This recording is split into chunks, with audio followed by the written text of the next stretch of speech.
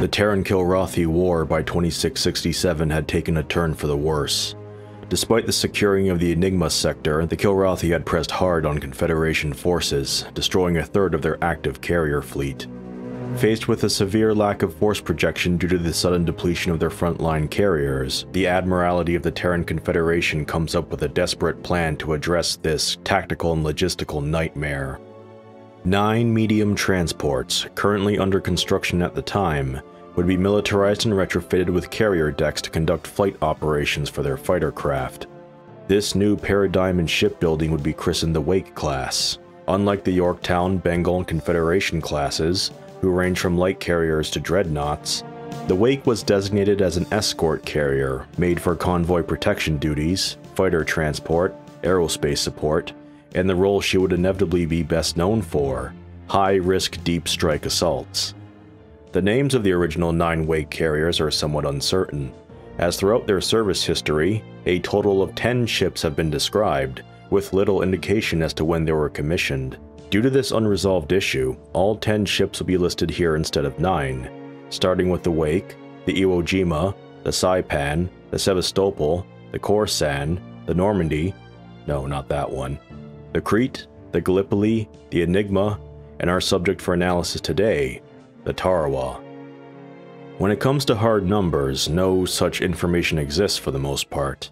But from their origins as transports, there are some aspects of the Wake class and the Tarawa that we can make rough estimates on. The first is length. The only known canonical transport ship that could possibly be retrofitted to an escort carrier would be the Clarkson class, at 160 meters. Taking into account the additional structures added on to perform carrier operations, a ballpark estimate to a typical Wake's length could vary anywhere from 160 meters to 720 meters. 720 meters is defined as the uppermost limit here due to the length of the Yorktown light carrier class being 720, and the fact that escort carriers throughout Earth history, particularly during the Second World War where they originally debuted, have been the smallest ships in the carrier role. Speed and maneuverability, on the other hand, have more definite numbers. The Tarawa herself was outfitted with the same engine system that the Gilgamesh-class destroyers had, which was able to push her speed to 247 km per second, which was impressive considering that the Tarawa was presumably heavier than a destroyer, and the fact that the Gilgameshes had a top speed of only a few kps higher at 250 km per hour. As the Tarawa's top speed was just short of the Gilgamesh destroyers, we can make similar estimates as to her maximum yaw, pitch, and roll, which would most likely range between 1 to 2 degrees per second. It was unknown if the other Wake carriers had the Gilgamesh engines as it was never directly stated, but the most likely answer would be that they were. While escort carriers were designed to be cheap, a certain threshold of survivability for the ship and her crew would have had to have been reached by Confed engineers. When it comes to shielding, the Tarawa entered the war when phase shields would have been implemented on all Kilrathi and Terran capital ships. Phase shields were designed to be impervious against energy blasts and munitions from fighter craft, requiring the use of bombers with anti-cap ship torpedoes. As such, no publicly listed numbers for shield strength were ever listed as they could not be overcome by fighter-level weaponry until after the false armistice. Her armor, on the other hand, have no concrete numbers in regards to strength. Again, if we look to the history of the escort carrier class, her armor strength would almost certainly be rated below that of a light carrier, but higher than that of the transport class she was built on top of. In terms of armament, the Tarawa had 2 mass driver cannons located at the bow to the port and starboard of the approach deck. Also on the forward bow, topside, was a heavy quad-barreled neutron gun. Exact numbers as to her laser turrets and missile launchers are unknown, but when Jason Bear Bondarevsky was en route to his assignment as wing commander of the Tarawa for the first time, he noticed there were 2 more beam weapons, most likely laser turrets, and several missile launchers along the bottom. But the most important feature of any carrier regardless of size is her ability to launch and retrieve strike craft. Her fighter complement during the end run was 42 craft, divided into 3 squadrons, the first of which being Blue Squadron flying F-44C Rapiers, Green Squadron F-57 Sabre fighter bombers, and Red Squadron piloting ferrets for reconnaissance work. Unfortunately, exact numbers as to how the fighter complement was divided between the 3 squadrons is unknown. Due to the size limitations of the hangar deck, most probably due to their retrofitted design, The workhorse bomber of the Terran Confederation, the Broadsword, was too large to be stored in our hangar space. Instead, anti-cap ship operations would be dependent on the Tarawa's complement of sabers outfitted with torpedoes. When the Tarawa would fully become a member of the Landreich Navy after the Kilrathi War, her complement was divided into 3 to 5 squadrons: the Flying Eyes and Hornets, the Crazy Eights flying Raptors, and the Liberators, also in Raptors. Rapiers and Scimitars have been seen flying with the Independents during both Project Goliath and the Third Battle of Hellhole respectively. However, no squadron name can be determined for either. Also, the Rapiers may have been from one of the other escort ships during Project Goliath. The exact number of planes the Tarawa had as a full member of the Landreich Navy had never been stated explicitly.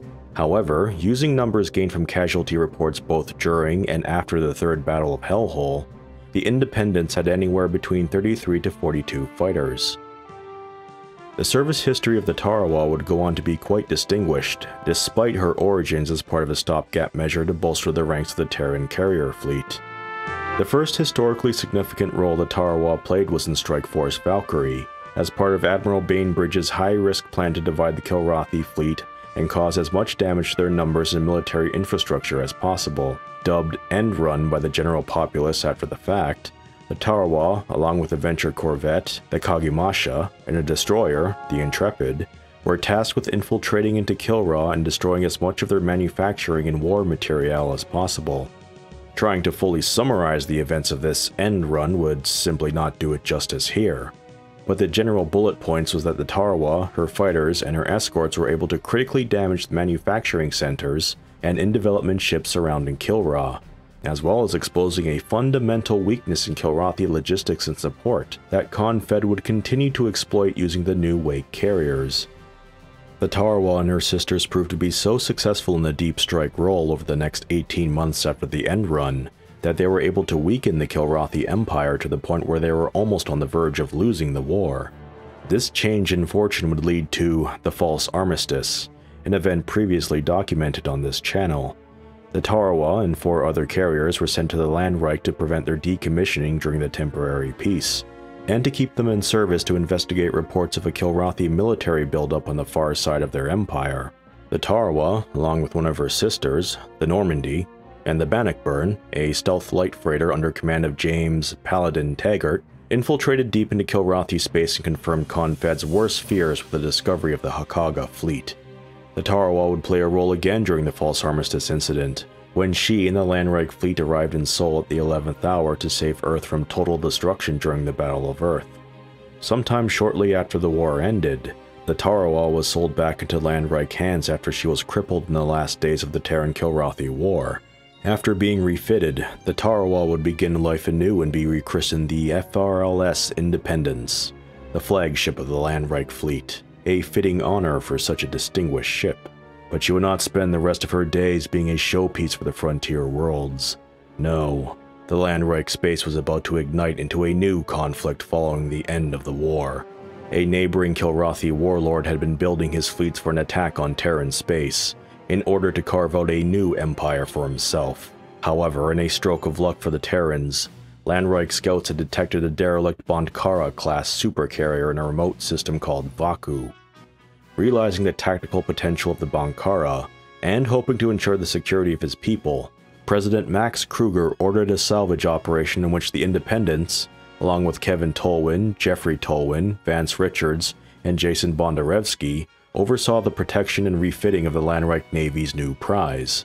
Once the Bonkara was restored to operational capacity, the Independents would go on to see action at the Third Battle of Hellhole, fighting alongside a pirate group known as the Guild against an overwhelming Kilrathi attack. Afterwards, she and the Landreich carrier fleet would arrive at the 11th hour at the Battle of Bakakar, where the Independents and her comrades in arms outmaneuvered Baron Ukardai Ragark's fleet, forcing them into a retreat. Again, as with the events of Enrun, this story will also need to be covered in a separate video to appropriately capture its events. Born of a dark time in the Terran Kilrathi War, the Tarawa would join other legendary ships such as the Victory and Tiger's Claw in embodying the tenacity and courage of the Terran Confederation.